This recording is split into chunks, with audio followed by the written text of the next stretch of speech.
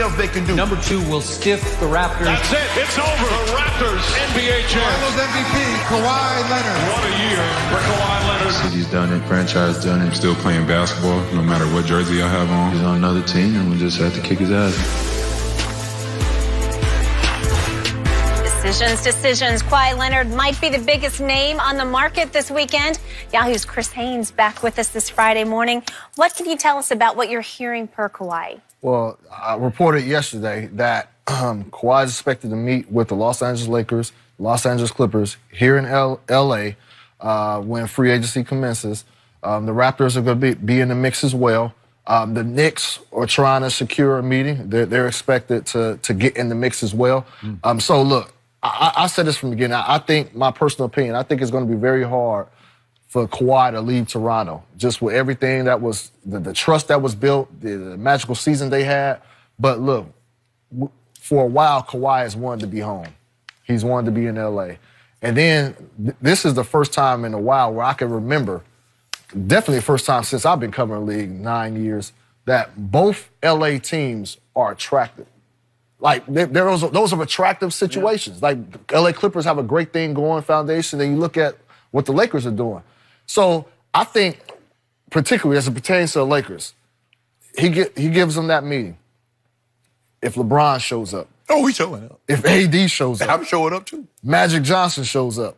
That's appealing, man. You can talk about just legacy. They can talk about all the banners that are retired, all the great players that came through this franchise. And I think that can tug at his emotional string, but also the fact of just being home.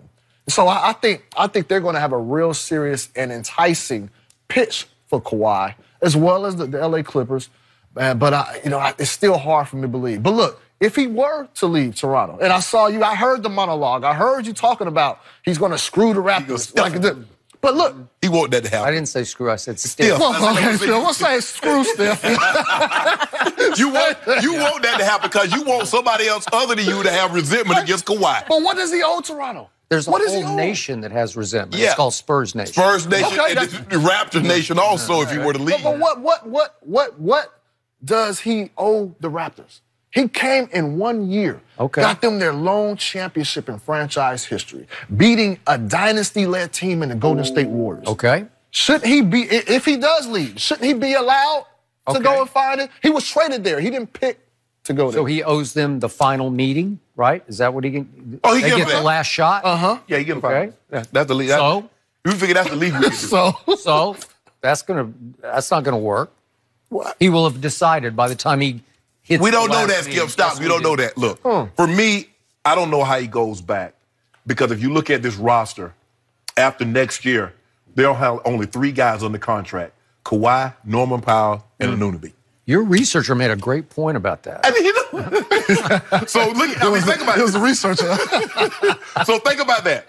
All the guys, Siakam and Van Vliet and Kyle Lowry and Ibaka and Marc Gasol, they're either restricted or unrestricted free agents. So to try to keep that nucleus together is going to be very difficult. And now what do you have to trade? I mean, to get Kawhi, you had pieces that you could trade. Well, you can't trade somebody that you don't have a contract on. So now how do you build a team? Because every great player that they had has left. You look at Vince Carter, he left. Tracy McGrady, he left. Chris Bosh, he left. They didn't want to stay. As Chris mentioned, Kawhi got traded. He didn't like, man, Toronto's appealing. I'm going there. Now, the question when you come down to the LA teams, does Kawhi want to drive the car, or is he comfortable riding in the car with his homeboy? Because if he's comfortable riding, ain't no problem with me scared. Hey, I ride shotgun. I ain't got no problem. I sit in the catbird seat, chill. You know what I'm saying? I'm in the car. A nice car, too. Remember what Rick Bucher said? Talked to Kawhi. It was a year ago. Kawhi said, I don't want to play with LeBron. I want to beat LeBron. That's what he said. Okay, but that was before he won another title. Now he'll be coming in, hey, I got 2 MVPs too, Bron. Bron got 3. I've been 2-time Defensive Player of the Year. I've been 2-time first-team All-NBA. LeBron, so, now he's not on, I don't believe Bron level, you know what I'm saying? But, Skip, it's a lot different. Now we view Kawhi because after what we saw him do, regardless of how it happened, KD got injured, Clay got injured, he got that on his resume. We've seen Kawhi take a team that was not going to be in the NBA Finals and navigate those waters. Milwaukee, #1 seed, only team to win 60 games. Oh, young talent, young big team in Philadelphia. Joel Embiid, Jimmy Butler, Ben Simmons. Take them down. And then he went to that dynasty up in Golden and the Bay. So we look at him totally different now. So, #2's hidden agenda, which was not so hidden from the start in San Antonio a year ago, 2 years ago now, was to get home, to your point. They wanted out of San Antonio and back to Southern California. And I think they didn't know at that point, Lakers, Clippers, because they were both in flux at that point. It was hard to see all coming that came, right? So they wound up forced to go to Toronto for a year, and they got every break. People got hurt. Embiid was sick and injured, and then KD went down again, and Clay went down. So it all worked. Magic happened, to your point. It was a magical ride. Yes. And it happened. And yet, does he want to live in Toronto? He does not want to live in Toronto. And I'm going to refer to Lou Williams' quote of 2 days ago. I knew that was coming up soon. Oh, Sweet Lou. Okay, Sweet Lou. And he is a member, as we speak, of the Los Angeles Clippers. So this is a recruiting pitch in a way. But I'll just boil it down to, he said, when you're in Toronto, you feel like you're playing overseas. He said, we couldn't wait to go on the road, sometimes just to be back in America, okay? So I'm sure there's some of that operating. No offense to Canada. It's a great place. Toronto it's not a good city. It's a great city, but it's not in the United States of America. So in the end, I think that's going to be the deciding factor. He wants to go home. He did grow up a Laker fan because the Clippers were awful. So in his heartstrings, get the tug on the heartstrings, they're going to get tugged. What did Dorothy say? Their favorite movie, The Wizard of Oz. Yeah, I know. There's no place like home. There's no place. And he ain't going to Kansas. She was in rural Kansas. Yeah. Out on a farm. Yeah, he coming to bright lights, Hollywood. He just got that big old place in Rancho Santa Fe. Yeah. He did. Although Thomas Wolfe once said you can't go home again. Yes, you can. Okay, you can't. You can't go home. You go back to Oklahoma all the time. I do. But to your point about him, you don't see him going back to Toronto. Look, and you mentioned the guys is under contract minimum time. Look. I think most people think that if he does resign back in Toronto, it won't be a long-term deal. It'll be a 1-and-1. Why would you do that with his injury history? Because that's a good point. But why would you do that just from a team perspective? Okay, to run it back. Because everybody wants, everybody's going to be back.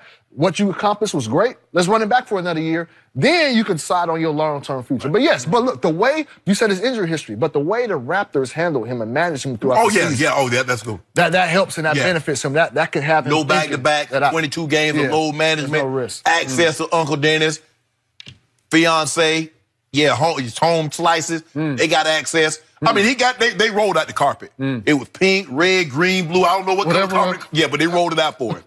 I believe he's bound for the Clippers. Lakers. I believe in Jerry West. Everything he has touched. I believe in Rob Pelinka in this league. Everywhere Jerry West has been. I believe in Rob. Since Lakers, Memphis. Since he got that $4 million in contract. Since yesterday. And we got Money talks. And we pulled up that trade. As I told you earlier, overnight he went from should be fired to should be executive of the year. Am I right? Overnight. Yeah. Well, he's slick. He's slick with that tongue. He got somebody to take those three guys, Bonga and Wagner and who else? Other guy. I forget the guy, but there was three guys. He got somebody. He pulled it off. But Jerry West has pulled off a lot of things in this league. He did. Steve Ballmer has the deepest pockets. Not that you do have a cap, but listen, I love Doc Rivers. If I could choose to play for somebody in this league, I would want to play for Doc. And I think those will be three big deciding factors. They can roll out some carpet too, some firepower. But they can't let me tell you what they can't roll out. They can't roll out LeBron James. No. We can. They can't roll out AD. We can. What if they roll out Jimmy Butler, or even, dare I say, what if it's Kevin Durant? What if they roll that? Now, what if we get KD? Yeah. Well, he might get KD. Well, then you don't need him, right? No. Okay. Only reel him out for the next few months. Hopefully, Katie's rehab will go just fine. Chris, thanks so much for being here with us. We appreciate it. Speaking of that move the Lakers made, is Magic Johnson actually happy for Rob Pelinka? We'll discuss.